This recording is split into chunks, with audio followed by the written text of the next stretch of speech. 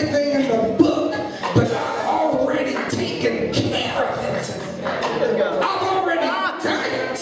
I've already done it. I've already set up the timeline for your blessing. I've already set it up. I've already got everything in order for you. I did not forget about you because I am Jehovah Jireh. I am a provider, and I will provide for my people. I will take care of my people.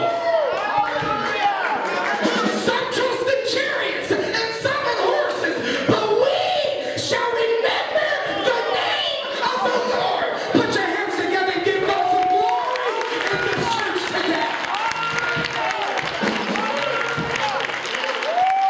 Y'all may slay me, yet will I put my trust in the Lord. I will lift up my eyes unto the hills, from whence cometh my help. My help cometh from the Lord that made heaven and earth. Surely he will not suffer thy foot to be moved. He that keepeth Israel neither slumbers nor sleeps. Oh my God, my God, my God.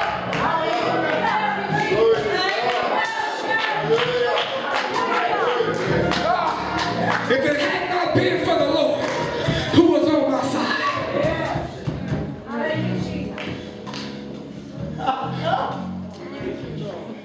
God's already set it up. The timeline has already been set up. There's a time where God is bringing you out. I don't know the time and I don't know the hour. Ain't none of my business. I'm coming to say that ain't none of my business. I don't need to know. That's between you and God. Just like when it's my time, it ain't none of y'all's business. But when God bring me out, you won't know about it. Because I'm a shout, I'm a dance all over the place. Matter of fact, the Lord not even make no difference. Because I shout like dance and I'm happy anyway in the midst of my storm. Because I'm not going to let you see me sweat. Or see me sweat, but not like that. I'm not going to let you see me worry and cry and complain about something. Because if it had not been for the Lord who was on my side way back there,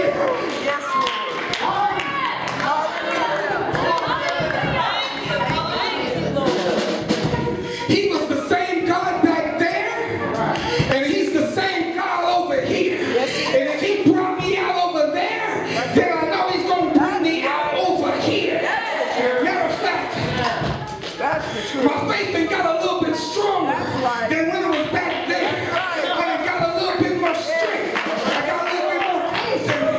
I got a little bit more know-how. I got a little bit more boldness than what I had back there. So right over here, if you want to bring it, then bring it. If you want to do it, we can do it. Because I serve a God in heaven that's going to take care of everything that I need him to take care of. If you want to do it, we can do it. But you better bring your A game, because our God is bringing his A game. And every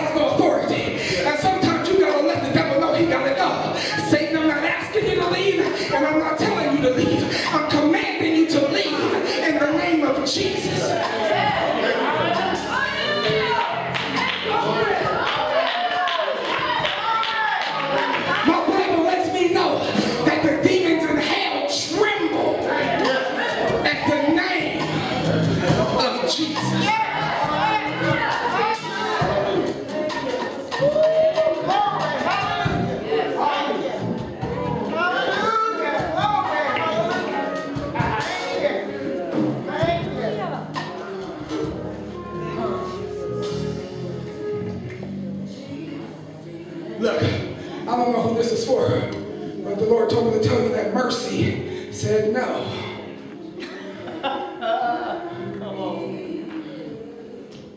Because there were things that were going to transpire, but mercy said no. No. Mercy said, I'm not going to allow it to happen. Look at this. Because if I was to allow that to happen, then this would transpire, and that would transpire. And because of this one incident, it will be a snowball effect. And I can't allow that to happen. Because there are too many people and too many things involved from this. So mercy said no. It can't happen. So you might as well throw it out your mind and forget about it. Because no way that you try to cut it is God going to allow it to transpire. See, there's something that we have to understand. And as a church body, see, people make mistakes. But you have to understand, when those people make mistakes, it doesn't affect your relationship with God. People make mistakes every day. You're not serving God because of this person. I'm serving God because of you. No, I'm serving God because I love God. And I can't let what somebody else does affect my relationship with God. But too many people allow somebody else messing up. People mess up. Things happen and people mess up. But you can't allow that to affect your relationship with God. You have a relationship with God, and you can't let somebody else messing up. They mess up. They got to get that right. You can't just say, "Oh, I knew this was garbage," and walk away. You can't do that. If you have an established relationship with God, then you keep that relationship with God. You have to keep it. And then Lord help me. When somebody's going through some things, people want to say, "Oh, they done messed up. They done messed up." Because somebody going through something, that don't mean they fell in sin. They might be going through something. They going through a testing time. That don't mean they was sinning. Amen. My God. I don't understand where we get that from. I've never felt that way. They going through, "Oh, they did something wrong. They been sinning." No. This is their testing season. Let them go through what they got to go through without you throwing rocks at them. That's right. That's right. Saying they did something wrong. Amen. Because after they go through what they went through, they going to look at you and say, "If it had not been for the Lord who was on my side, when you tried to swallow me up and send me straight to a devil's hell because you was talking about something you didn't know what you was talking about. If it had not been for the Lord who was on my side."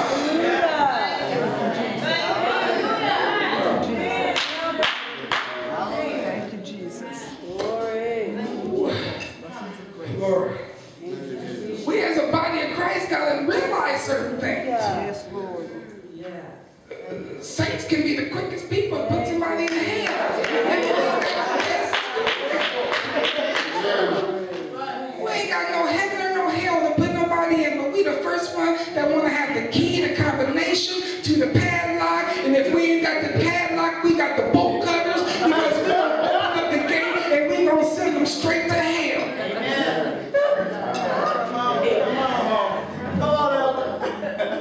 I know y'all want me to sit down now. That's okay. I'm getting ready to sit down. In 30 seconds, I'm giving it to Pastor Grace so we can have community. But we gotta hold each other out. That's right. If we can't hold each other up, if I can't come to the house of God and get held up, what am I gonna do? I'm supposed to go out there on the street? Because they not going to hold me up. First they're going to say, they're going to tell them, "Them church, you dealing with them?" You know? But we have to hold each other up. And we got to trust each other. And Jehovah Jireh is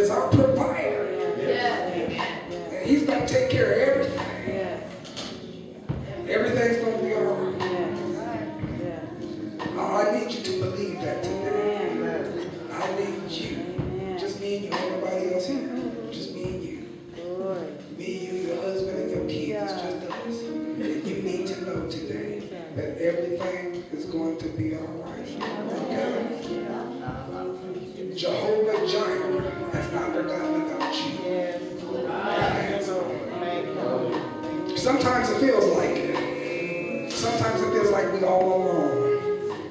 Husbands don't understand us, kids don't listen.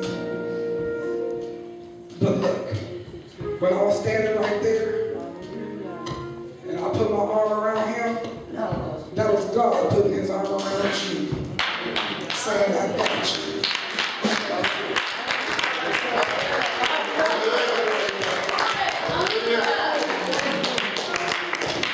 I have forgot about you, and I've seen your tears, and I've heard your cry, and the timeline has already been set. Thank you, Jesus. Hallelujah. Yeah.